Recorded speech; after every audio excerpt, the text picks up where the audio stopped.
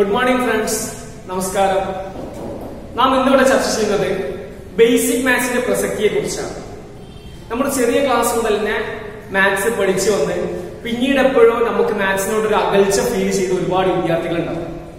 അപ്പൊ അവരോടായിട്ട് അല്ലെങ്കിൽ മൊത്തത്തിൽ ഞാൻ ഒരു കാര്യം ചോദിക്കാം. 3 കാര്യങ്ങൾ നിങ്ങൾ മനസ്സിൽ കരുതുക. ഒന്നാമത്തെ കാര്യം എന്താണെന്ന് വെച്ചാൽ, നിങ്ങൾ പഠിക്കുന്ന സമയത്ത്, പഠിച്ചുകൊണ്ടിരിക്കുന്ന സമയത്ത് നിങ്ങൾക്ക് ഏറ്റവും ഇഷ്ടപ്പെട്ട ടീച്ചർ, നമുക്കൊക്കെ ഏറ്റവും ഇഷ്ടപ്പെട്ട ടീച്ചർ ഉണ്ടാവും. ആ ടീച്ചർ ഒന്ന് കരുതുക, അല്ലെ? നമുക്ക് ഇഷ്ടപ്പെട്ട ഒരു ടീച്ചർ, ആ ടീച്ചർ നമ്മൾ മനസ്സിൽ കരുതുക. രണ്ടാമത്തെ കാര്യം, നമുക്ക് ഇഷ്ടപ്പെട്ട സബ്ജക്ട്, നിങ്ങൾ പഠിക്കുന്നതിൽ നിങ്ങൾക്ക് ഏറ്റവും ഇഷ്ടപ്പെട്ട സബ്ജക്ട് ഉണ്ടാവും, ഒരു വിഷയം, ആ സബ്ജക്ട് നിങ്ങൾ മനസ്സിൽ കരുതുക. മൂന്നാമത്തത്, നമുക്ക് എക്സാം ഒക്കെ കഴിഞ്ഞിട്ട് പേപ്പർ കിട്ടുമ്പോ നമുക്ക് ഇഷ്ടപ്പെട്ട, നമുക്ക് ഏറ്റവും കൂടുതൽ മാർക്ക് കിട്ടുന്ന ഒരു സബ്ജക്ട് ഉണ്ടാവും, ഏറ്റവും കൂടുതൽ മാർക്ക് കിട്ടുന്ന സബ്ജക്ട്, ആ സബ്ജക്റ്റും മനസ്സിൽ കരുതുക. 3 കാര്യങ്ങളാണ്: ഇഷ്ടപ്പെട്ട ടീച്ചർ, നിങ്ങൾക്ക് ഏറ്റവും ഇഷ്ടപ്പെട്ട സബ്ജക്ട്, നിങ്ങൾക്ക് ഏറ്റവും കൂടുതൽ മാർക്ക് കിട്ടുന്ന സബ്ജക്ട്. എല്ലാവരും കരുതിയിട്ടുണ്ടാവും വിചാരിക്കുന്നത്. അപ്പോ എനിക്കറിയാം, ഒരു 95% സ്റ്റുഡൻസിനും ഈ 3 കാര്യങ്ങളും, ഇഷ്ടപ്പെട്ട ടീച്ചറും ഇഷ്ടപ്പെട്ട സബ്ജക്റ്റും ഏറ്റവും കൂടുതൽ മാർക്ക് കിട്ടുന്ന വിഷയം, അതായത് ഏറ്റവും ഇഷ്ടപ്പെട്ട ടീച്ചർ പഠിപ്പിക്കുന്ന വിഷയം തന്നെ ആയിരിക്കും നിങ്ങൾക്ക് ഏറ്റവും ഇഷ്ടപ്പെട്ട വിഷയം. അതിൽ തന്നെ ആയിരിക്കും നിങ്ങൾക്ക് ഏറ്റവും കൂടുതൽ മാർക്ക് ലഭിക്കുന്നുണ്ടാവും. അവിടെ എന്താണ്, നമുക്ക് ഇഷ്ടപ്പെട്ടുകൊണ്ട് പഠിക്കുമ്പോൾ ആ വിഷയത്തിൽ നന്നായിട്ട് മാർക്ക് ലഭിക്കുന്നുണ്ട്, ആ ടീച്ചറെ നമ്മൾ ഇഷ്ടപ്പെടുന്നുണ്ട്. അതിൽ നിന്ന് മനസ്സിലായി, ഒരു വിഷയം പഠിക്കുമ്പോൾ, ഒരു സബ്ജക്ട് പഠിക്കുമ്പോൾ ആ സബ്ജക്റ്റിനെ ഇഷ്ടപ്പെട്ട് പഠിക്കണം. നമ്മളെല്ലാവരും പറയുന്ന ഒരു വേർഡുണ്ട്, ഞാൻ ഒരുപാട് കഷ്ടപ്പെട്ട് പഠിച്ചത്, പക്ഷെ എനിക്കൊരു മാർക്ക് ലഭിച്ചില്ല, നല്ല മാർക്ക് സ്കോർ ചെയ്യാൻ എനിക്ക് സാധിച്ചില്ല എന്ന് പറയും. കഷ്ടപ്പെട്ട് പഠിക്കേണ്ട ആവശ്യമില്ല. ഇവിടെ ഇഷ്ടപ്പെട്ട് കണ്ട് ഒരു വിഷയത്തെ നമ്മൾ പഠിക്കുക. അങ്ങനെ നമ്മൾ ഓരോ സബ്ജക്റ്റിനെയും ഫേസ് ചെയ്താൽ നല്ല മാർക്ക് സ്കോർ ചെയ്യാൻ പറ്റും. അത് തന്നെയാണ് മാത്സിന്റെ കാര്യത്തിലുള്ളത്. മാത്സിനെ ഇഷ്ടപ്പെട്ടുകൊണ്ട് പഠിക്കുക, അപ്പൊ നമുക്ക് മാത്സിൽ നല്ല മാർക്ക് സ്കോർ ചെയ്യാൻ സാധിക്കും.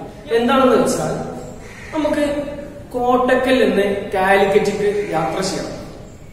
നമ്മൾ കോട്ടക്കൽ നിന്ന് യാത്ര സ്റ്റാർട്ട് ചെയ്യുമ്പോൾ ആ സ്പോട്ടിൽ നമുക്ക് കാലിക്കറ്റ് കാണാൻ സാധിക്കും?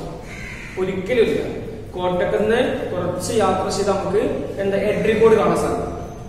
എഡ്രിക്കോട് നിന്ന് കുറച്ചും മുന്നോട്ട് പോയാൽ നമുക്ക് കോഴിച്ചോൺ എത്തും. അവിടുന്ന് കുറച്ചും കൂടി മുന്നോട്ട് പോയി വെന്നിയൂര്, കക്കാട്, അങ്ങനെ നമ്മള് അവസാനം കാലിക്കറ്റ് എത്തും. ഇവിടെ കോട്ടക്കിൽ നിന്ന് യാത്ര ചെയ്യുന്ന സ്റ്റാർട്ടിങ്ങിൽ തന്നെ എനിക്ക് കാലിക്കറ്റ് കാണുന്നത് നമുക്ക് വാശി പിടിച്ചാലോ? ഒരിക്കലും സാധിക്കില്ല. ഇത് മാത്സിലേക്ക് ഒന്ന് കണക്ട് ചെയ്ത് നോക്കി. നമ്മള് ബേസിക് മാത്സിന് ബുദ്ധിമുട്ടുള്ള ഒരാള് ബേസിക് മാത്സ് പഠിക്കാനിരിക്കുന്ന ആദ്യത്തെ ആഴ്ചകളിൽ തന്നെ എനിക്ക് ഇതിന്റെ റിസൾട്ട് കിട്ടണം, എനിക്ക് വളരെ സ്പീഡിൽ മാത്സ് കാൽക്കുലേഷൻസ് ചെയ്യാൻ സാധിക്കണം, ഏറ്റവും 100ൽ 100 എനിക്ക് നേടാൻ സാധിക്കണം എന്ന് വാശി പിടിച്ചാൽ ചിലപ്പോൾ സാധിക്കണമെന്നില്ല. അങ്ങനെ എന്തെങ്കിലും ചിന്തകൾ നിങ്ങൾക്കുണ്ടെങ്കിൽ അത് മാറ്റി വെക്കണം, നല്ലതാണ്. പ്രാക്ടീസ് ചെയ്താൽ മാത്രമേ നമുക്ക് റിസൾട്ടുകൾ കാണാൻ സാധിക്കൂ. അതിന് ചിലപ്പോൾ 2 ആഴ്ച എടുക്കും, 2 മാസങ്ങൾ എടുക്കും, വർഷങ്ങൾ വരെ എടുത്തേക്കാം. അത് നമ്മൾ എത്രത്തോളം ഇതിനോട് കമ്മിറ്റ്മെന്റ് ആയിട്ട് വർക്ക്ഔട്ട് ചെയ്യുന്നു, അതുപോലെയാണ് ഇതിന്റെ റിസൾട്ട് കിട്ടുന്നത്. നമ്മൾ യാത്ര ചെയ്യുന്നത് പോലെ തന്നെ ഒരു സ്റ്റോപ്പിൽ നിന്ന് അടുത്ത സ്റ്റോപ്പിലേക്ക് യാത്ര ചെയ്യുമ്പോൾ ആ ഫസ്റ്റ് സ്റ്റോപ്പിൽ നിന്ന് നമുക്ക് എത്തിപ്പെടേണ്ട ഡെസ്റ്റിനേഷൻ പോയിന്റ് കാണണമെന്നില്ല. നമുക്ക് ഇമാജിനേഷൻ നമ്മുടെ മൈൻഡിലുണ്ടാവണം, അവിടെ എനിക്ക് എത്തണം എന്നുള്ളത്. ബേസിക് മാത്സ് മൊത്തം പഠിച്ചുകൊണ്ട് എനിക്ക് മാത്സിൽ നല്ലൊരു നോളജ്, നല്ലൊരു ബേസ് ഉണ്ടാക്കിയെടുക്കണമെന്നുള്ള ഒരു സ്വപ്നം, ഒരു ഡ്രീം വെച്ചുകൊണ്ട് നിങ്ങൾ വർക്ക് ചെയ്താൽ നിങ്ങളുടെ വർക്കിനനുസരിച്ചുള്ള റിസൾട്ട് ഒരു സമയങ്ങളിൽ നിങ്ങൾക്ക് ലഭിക്കും. നമുക്ക് പർവ്വതം കയറുന്നത്, എവറസ്റ്റ് ഒക്കെ കയറുന്നവര് ചെയ്യുന്നൊരു കാര്യമുണ്ട്. അവര് കയറുന്നതിന്റെ സ്റ്റാർട്ടിങ്ങിൽ അവർക്ക് ആവശ്യമായ വസ്തുക്കൾ, ഭക്ഷണം, അതുപോലെ ഓക്സിജനുമായി ബന്ധപ്പെട്ടുള്ള എല്ലാ വസ്തുക്കളും അവരെ ബേസിൽ റെഡിയാക്കി വെക്കും. എന്നിട്ട് അവരെ റൂട്ട് ക്ലിയർ ചെയ്യാൻ വേണ്ടി കുറച്ച് കയറും.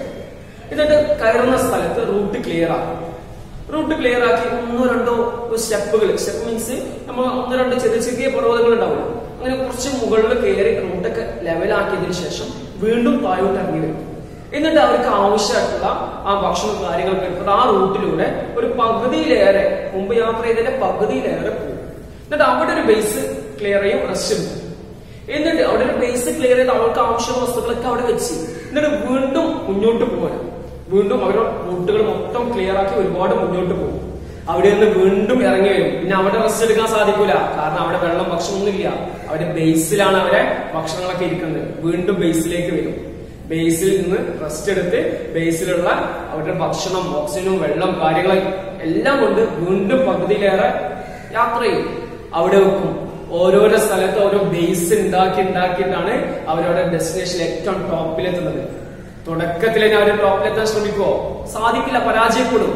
ഇതുപോലെ തന്നെ നമ്മൾ ബേസിക് മാത്സ് പഠിക്കുന്ന കേസിലും ഓരോ സ്റ്റെപ്പ് പഠിച്ചുകൊണ്ട് ഓരോ ഭാഗം ക്ലിയർ ആക്കി നാം മുന്നോട്ട് പോയാൽ നമുക്ക് ബേസിക് മാത്സ് എന്ന് അത് അറിയാത്തൊരു പ്രശ്നം നമുക്ക് ഉണ്ടാവില്ല.